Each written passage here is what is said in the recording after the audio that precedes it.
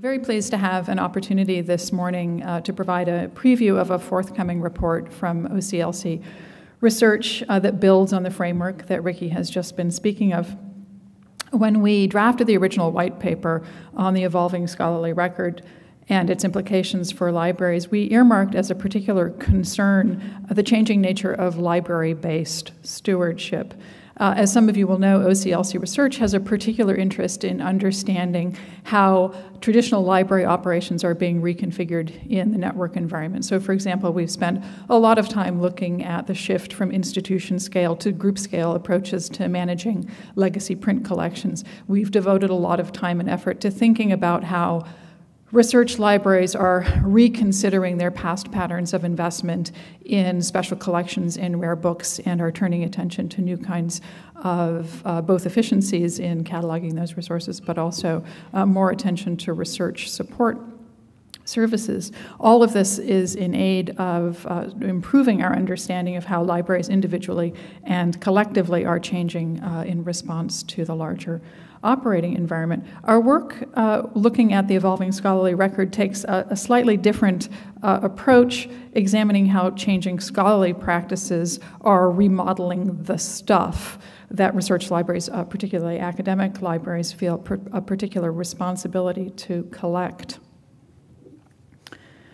I recently returned from a conference on the future of academic libraries in which a speaker used this model of scientific publishing to talk about library engagement around support for researcher workflows. I have to say, I was a little surprised and even perhaps a little alarmed that a diagram describing publication practices in the 1980s was being used to support a discussion of 21st century library operations. But the more I looked at this diagram, and I appreciate that you can't examine it closely at this resolution, the more I looked at it, the more I appreciated how the library's claim to credibility as a partner in the research process was predicated on the assumption that the local university library collection was a reasonable surrogate for the universe of scholarly information. If you look at the scholarly communication vehicles and formats that are listed around this cyclical research process documented here, you'll find that almost all of them, 80% or more based on what's represented here, represent content that any university library in the 1980s would have held in its local collection. Library-based stewardship models ensured that a substantial share of scholarly communications was acquired and preserved for the future, and this therefore enabled the library to make reasonable claims that, say, bibliographic instruction in how to do good search was recognized as a research support service in the 1980s. If we fast forward 25 years on, we have a very different set of circumstances. I couldn't resist repurposing this iconic image from a study at the University of Minnesota. For many years, as some of you will be aware, it was almost impossible to attend an academic library conference, at least in North America, that didn't feature some version of this image. One of the key motivations behind this self-study that the University of Minnesota undertook to understand the sufficiency of library-based supports for scholarship in the social sciences and humanities was a concern that the library was no longer in the picture of research support services for some disciplines in particular. There was a particular concern that the library didn't provide sufficient access to the publication platforms or the collaborative work environments that faculty and researchers needed to engage with the digital environment. This very interesting project was one of the first highly publicized efforts to re-examine the library service bundle with respect to research support services and to question whether or not current investments in university libraries were appropriately distributed in order to support changing scholarly communication flows. It's interesting to contrast that picture, now 10 years old, with this very nice infographic that makes an effort to array the amazing proliferation of research support, workflow support tools that are available today. This infographic is part of a very nice project at the University of Utrecht libraries that's looking to understand the full range of research support services. Many of the tools that are featured here are provided by publishers who market their services, innovative workflow support services, directly to the research community, with a consequence that a substantial part of the documentation of scholarly work of scientific practice is now organized outside of the library. So this is really the nub of the problem that we explore in our new white paper on stewardship of the evolving scholarly record. What does it mean for libraries to be continuing to make claims about stewardship in an environment where an increasing share of scholarly work is documented in environments outside of the control, or in some cases even deliberate interest of academic libraries? We begin our new paper with a admittedly slightly fanciful analogy between the evolving scholarly record and economic activity in general. Both have moved to the network and are increasingly weightless. That is, they are literally less about the production and movement of physical goods and more about managing transactions on the web. Scholarly practices have moved to the web, and so too have the outputs of scholarly work. In a fundamental way, the library, as a repository of human knowledge, has been decentered and dematerialized. This is about much more than the digitization of library print collections or the print-to-electronic transition in publishing. It's about the locus and nature of scholarly work.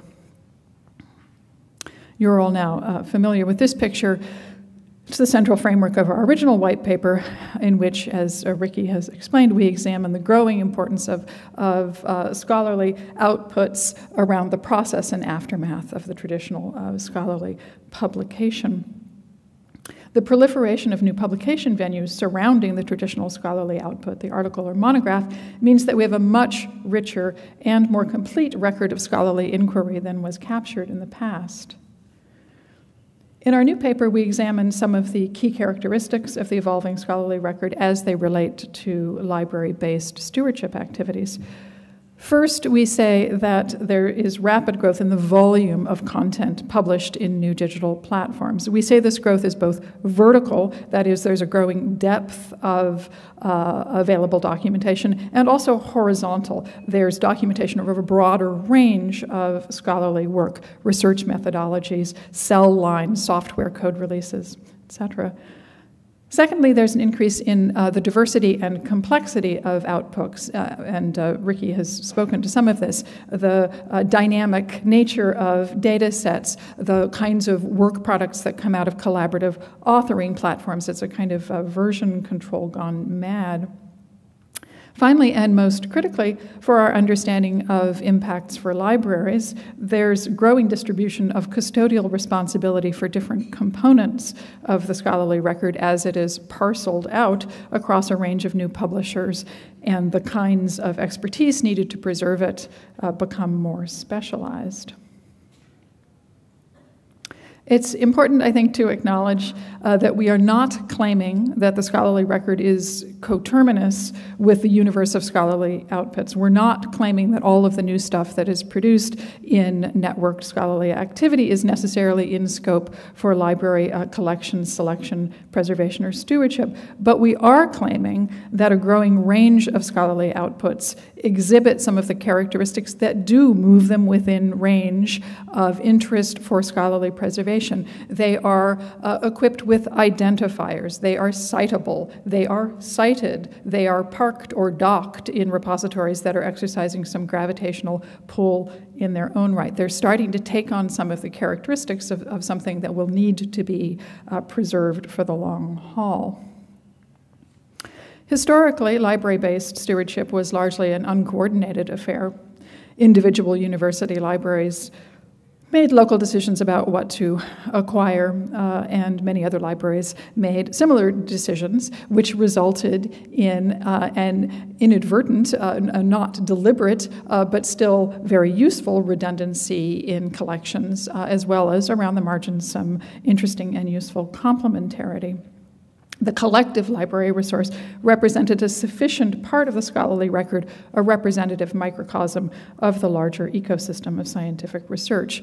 In our paper, we compare this to the action of the invisible hand that Adam Smith spoke of as governing economic markets. Without any deliberate intent, libraries created an informal network that ensured the scholarly record was preserved.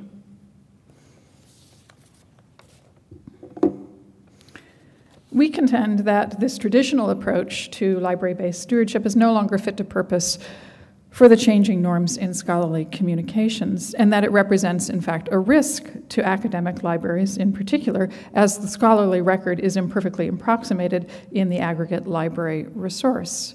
This is because libraries are not deliberately or systematically acquiring the outputs associated with the process and aftermath of traditional scholarly publication, and because the total scope of scholarly record now is such that even the collective investment of academic libraries is insufficient to ensure its long-term preservation. Libraries, therefore, need to be much more conscious of their position in a much larger and more complicated ecosystem. This leads us to conclude that new stewardship models will require what we call conscious coordination, that is, deliberate attention to the larger context in which they operate, and new business roles focused on collaboration and increasing interdependence. This trend to increasingly conscious coordination is part of a larger change in the collections environment that we see reflected in the shift from institution scale to group scale operations. Thus, while in the past libraries supplemented the local owned physical inventory through informal borrowing networks, through integration of licensed resources in the local discovery environment, they are now increasingly reliant on formal collaborative arrangements for collection sharing. Managing what we call now the facilitated collection is much more reliant on conscious coordination.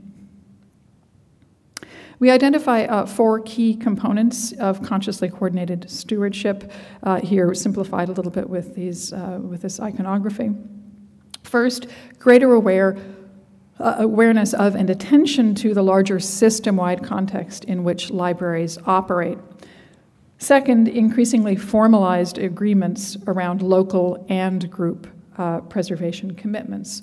Associated with this, we see more specialization and formal division of labor around stewardship of different parts of the scholarly record. And finally, we see growing reliance on trusted networks of reciprocal access and preservation to ensure that the individual institutions continue to have access to a distributed and parcelized, if you will, scholarly record. In our paper, we discuss specific examples of each of these. I will not describe them in detail here, but just to touch on a few illustrations. As evidence of growing attention to system-wide context, we point to the growing importance of collection analyses to support local stewardship decisions. As evidence of explicit commitments, we point to the emergence of new standards and registries to record preservation agreements. Division of labor is evident, we think, in institutional decisions to invest in specialized curatorial efforts around particular kinds of content, and equally in the emergence of specialized platforms dedicated to providing repository services around different components of the scholarly record. And there is, I think, abundant evidence that libraries are ever more reliant on group-scale preservation agreements, including reciprocal access provisions. I want, in closing, to touch very briefly on 3 key implications we think are especially important to stewardship of the evolving scholarly record. First is the question of scale, that is, the scale at which stewardship is likely to be organized. To be clear, we do not dispute that institution scale stewardship will be important to the academic and particularly the research library community. What we do believe is that institution scale stewardship will be increasingly specialized, and that it will be organized in this larger context of collaborative arrangements. So there will be a lot of attention to the rescaling or the right scaling of stewardship activities. As part of this, we think that institutions will be much more attentive to the return on investment for group scale preservation. Overall, we think that university administrators and perhaps even library administrators themselves will show a lower tolerance for remaining status quo investments in institution-scale collection management. We think there will be much greater attention to managing the transaction costs associated with above-institution stewardship. This is because the stitching costs or the coordination costs of managing collaborative stewardship can become quite high. Therefore, we anticipate increased reliance on data-driven automation of support around selection and collection analyses. We anticipate greater attention to both the carrying capacity and the coordination capacity of groups, and in general, a move away from traditional cataloging workflows in favor of collection-level metadata management practices. With the greater attention to performance metrics and data-driven decision support, we anticipate that formal handshake agreements around stewardship will progressively fall out of favor. Finally, we think that institutional brand will be a very important variable in consciously coordinated stewardship. As stewardship becomes more specialized, it will become even more important that local investments are aligned with larger institutional investments. It will become difficult to make a claim of stewardship around agricultural economics if your institutional brand is particle physics or even great books.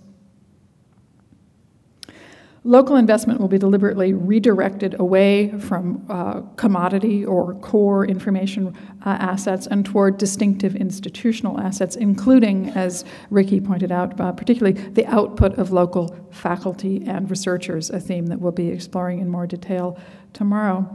And in keeping with the findings of a recent ARL study, we believe that the reorganization of library stewardship will favor the development of new networks of excellence so that the costs and benefits of preserving the scholarly record are distributed across communities with shared interests and complementary capacities. Ultimately, we think that the emerging stewardship ecosystem will encourage a shift in the alignment of private and public incentives to preserve the scholarly record as universities, as well as research funders, recognize that scholarship and scientific progress rely on unencumbered access to an increasingly diverse and highly distributed body of work. Although stewardship is the primary focus of our new white paper, we acknowledge there are many other interesting and important issues related to libraries and the evolving scholarly record, certainly discovery of this diversified scholarly work, issues around research assessment, reputation, and ranking. Some of that will be discussed tomorrow. And some of the changes in the knowledge work in metadata management and libraries. All of these are very important issues, not directly touched upon in our latest white paper. I hope that they'll be a feature of our discussions today and indeed lead to some further research work. We have made preprints, I believe, available for this audience, for attendees at today's workshop, and we look forward to formal publication of this report later this month. I do want to note special thanks on behalf of Brian Lavoie and myself to some people here in this room who reviewed drafts of this. Marilee Prophet and Ricky Irway have provided useful feedback, and Keith Webster as well has provided very useful feedback as we continue to think about stewardship and the evolving scholarly record. Thank you. I'll turn it over to Jim Malko.